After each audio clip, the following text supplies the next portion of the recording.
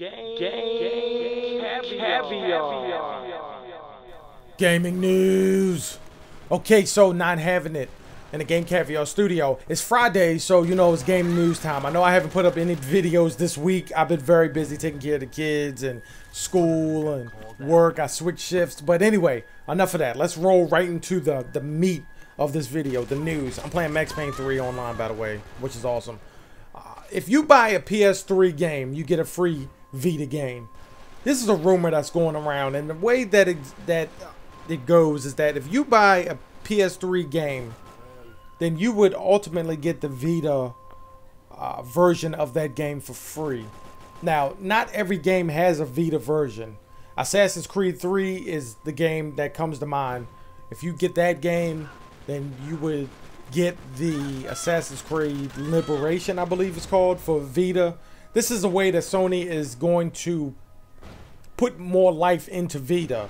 I'm also making a prediction that they're going to make a price cut for the Vita, and that it will also help the Vita sales. Some of the other things that I thought about them doing is maybe doing a PS3 Vita bundle, but I think the price cut along with this rumor, if this plan goes along, that will really help the Vita out. And Sony itself is going through a transformation as a company, and this is a good way of getting themselves back on the right track. So, buy a PS3 game, get a Vita game. This was reported by IGN, and Sony had put out some sort of survey that people took, and obviously, if I got that survey, I'd be like, hell yeah, this is exactly what I would like to have. But anyway, let's move along. While I'm playing Max Payne 3, there's some bad news for Max Payne 3 on the sales front. Apparently it missed the targets that analysts or whoever thought that it was going to make, and only sold 440,000 copies in May. I know, only sold 440,000. I feel stupid saying that because I name a Game Caviar video game. We have sold zero in every month. 440,000 is good. I think it's good from a consumer standpoint, but apparently it's not what Rockstar had expected, or maybe not even Rockstar. I don't know. But it's still a very good game. Still a very good game. I know somebody was, what was it? They were comparing the sales of Max Payne 3 to LA Noire, and it's really too early to say that. I think Max Payne 3 is going to outsell LA Noire. LA Noire was a really good game. It was a detective game. I didn't like the game because it got old after a while. It seemed like you were just repeating the same mission over and over again. I don't think I'm going to have that problem with Max Payne 3. So it misses the expectations for sales, but come on. With today's economy, every game is going to miss sales, especially big name games like this. Not every game, but a lot of games that would normally sell a lot will miss these types of expectations because nobody has the money. I mean, a lot of people don't have the money that they would normally have when the economy is strong, and it's just the reality of the situation. You know, Ghost Recon was also reported to have missed expectations, and that game is freaking amazing too. So it's just the sign of the times.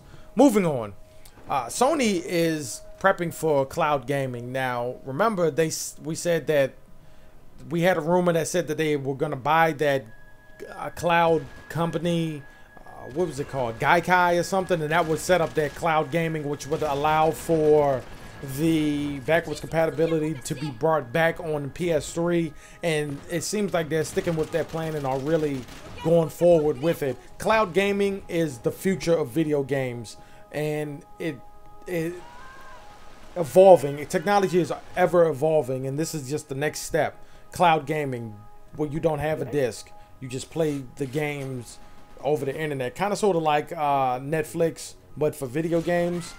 And they had something like that a while ago, and GameFly kind of sort of has it now, and they may have bought that company, but it's going to be more evolved, and I think it's going to work out well. I've already started downloading games instead of buying the disc versions, if it's possible, and in the next gen, I believe that's what's going to happen. Let's see, moving on.